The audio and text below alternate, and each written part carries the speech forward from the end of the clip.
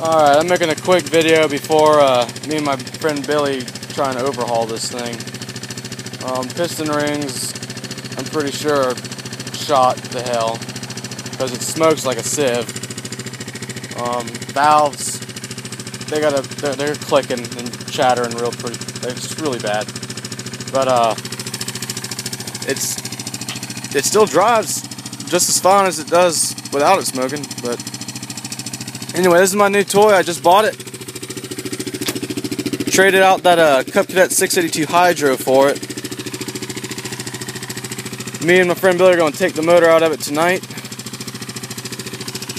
and we're going to see what we can find that's wrong with it and see about ordering some parts, and I'll show you how bad she smokes.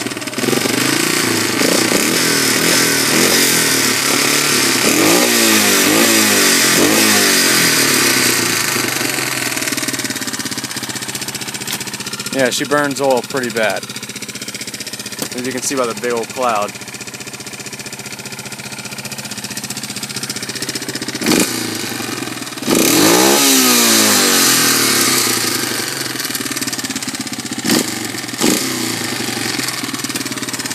Also, I read something online about it being a 4-valve. If anyone knows anything about these motors, that'd be a great help. Any good websites to get parts off of and anything like that. I'd like you to put a comment in the comment below and let me know what you know.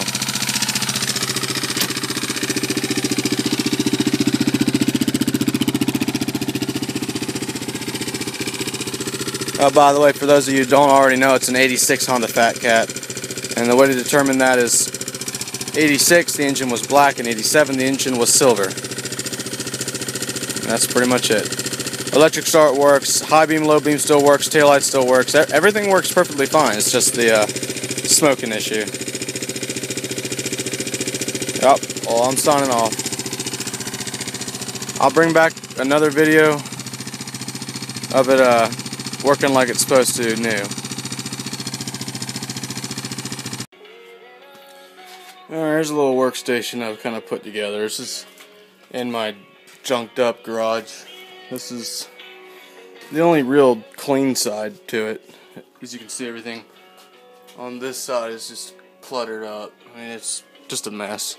Normally I do all my work on stuff. I usually work outside, way out there.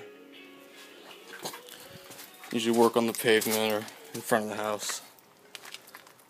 So I got the camper popped up over here. There's the bike. I'm going to take the engine out tonight, and I'm going to bring it inside the garage here and put it on this little workbench I set up over here. Got my tools, bright halogen light, and crap.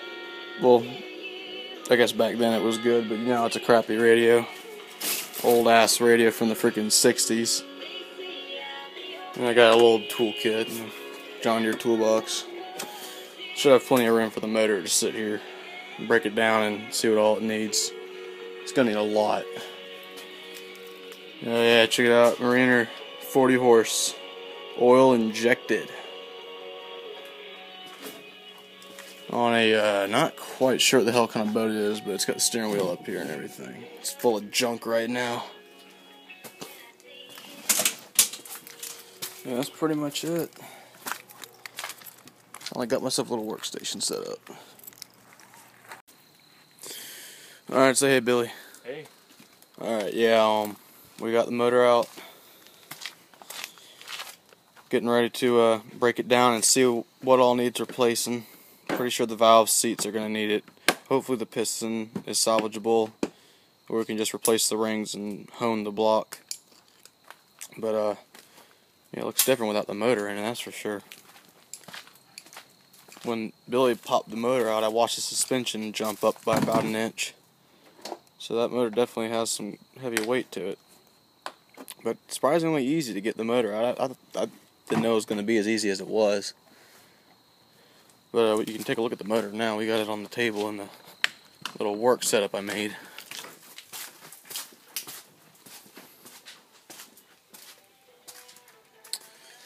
So yeah, we got the motor out of it now. kickstart on the Fat Cat motor.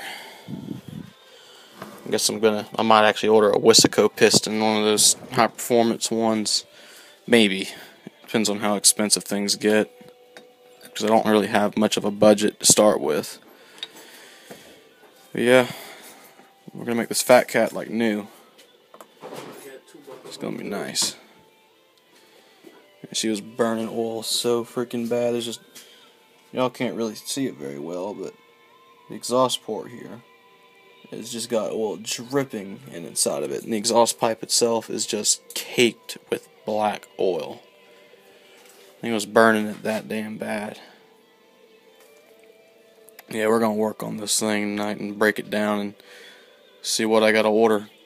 You know, and also, since I didn't have a manual for it, this is pretty helpful. I went online and bought a PDF file, and I printed the whole thing out, all 206 pages. So I got a service manual for the 86 through 87 TR200 Fat Cat, and a pink binder, because I know I'll never lose a pink binder. Oh, Billy's got the light set up back there so we can see better. Yeah, that definitely helps some. Now we can get some better light. Alright, well, you'll see it taken apart in a few seconds. Billy's working hard, taking the carburetor off now. So what's next after the car, Billy? Well, what's next is we'll pop the valve cover and take a look at the valves, see where all that clattering's coming from. Alright. And see why it's smoking so bad. That's what the next thing we'll do, I guess.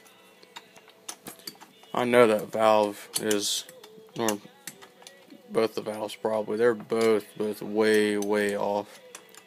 Way out, they're not set correctly, I guess you could say. The valve lash is set incorrectly. Mm-hmm. Bill, you have a feeler gauge, right? Yeah. Alright, because we're going to need that after we find out if it needs valve seats or not. Yeah, but I'm pretty sure it's going to need some new valve seals, new rings. Yeah. Alright, so we got the cap off, and this is what we see right now. I guess we're going to have to pull these two bolts out, and I think, let's see here. I think once we get those two bolts out, we should be able to see the overhead valves. I'm hoping. Or maybe these don't even have to come out. Maybe it's... How long are those bolts? Yeah, those are pretty long. I think we can get a crowbar or something under there and pop this whole cap off here. I think this is a cap. Yeah, after you take this off, it should come off. No, I don't think these have to actually come out. I'm not sure. I'm pretty positive they do for this motor.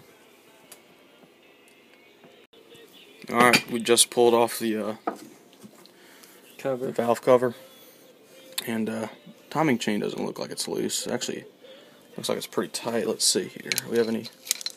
No, it's tight. Cam chain's like it's supposed to be. It's not loose at all. It's nice and snug. See, I don't see any. There's no play in that valve. There's no play in that valve either. We'll have to take springs off to find out, see if the valve guides are torn out. Yeah. God, it's tight spring. This thing is made for high RPM.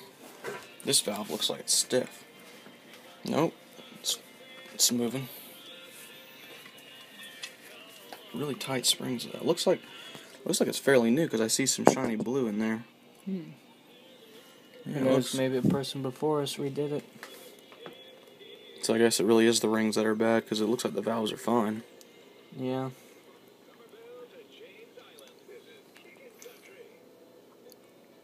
So the cam looks alright. Doesn't look like it's scored or anything. Yeah, it looks alright.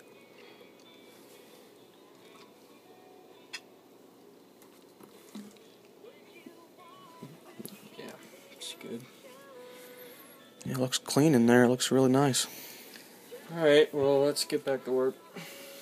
Alright, next, I don't know what's coming up next. I'm sure y'all see in the next video.